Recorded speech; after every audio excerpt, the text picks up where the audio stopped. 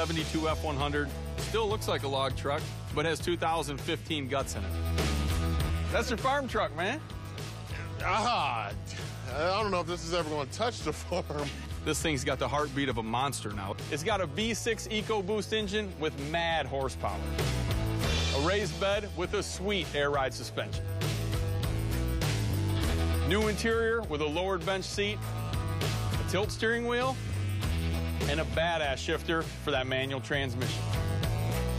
And of course, it wouldn't be a mob steel ride without the Detroit steel wheels.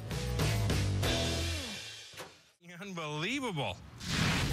Paul wanted a custom 70s chopper. Man, I gotta tell you, I don't think we could have gotten any more 70s if we went back in time to build this thing. I honestly can't even believe myself how insane the paint job came out. I took big, bold colors and used paint thinner, my fingers, dirty rags, whatever I could think of to come up with a unique look for this bike. But while she absolutely looks like she's out of the 70s, we were sure to make certain she rides like a 21st century chop. She's got a 96 cubic inch shovel, 6-speed transmission, kick and electric start, not to mention an electronic ignition to make sure she runs like a dream. I can see why Danny doesn't want to be here. It even tears me up to see this ride off the lot.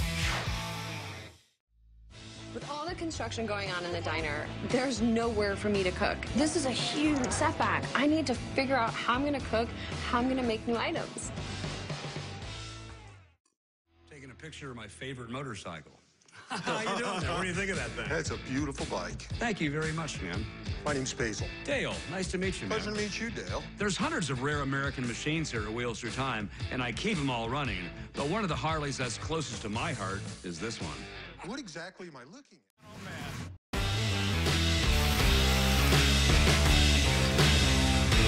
A crankshaft must run true, so when the pistons are going down, the flywheels can't waver. I'm in the midst of rebuilding the lower end on Jerry's 1940 WLD. What I'm doing right now is truing the crankshaft to Harley-Davidson's factory specs. Harley-Davidson was insistent that the crankshaft tolerance was less than 0.02 of an inch. I had to tear down the engine to replace these little babies. I've got them installed in the flywheels, and if I spin these and they line up, we're going to be in great shape. So the big test is, are they true, and how good am I? Oh, look at that.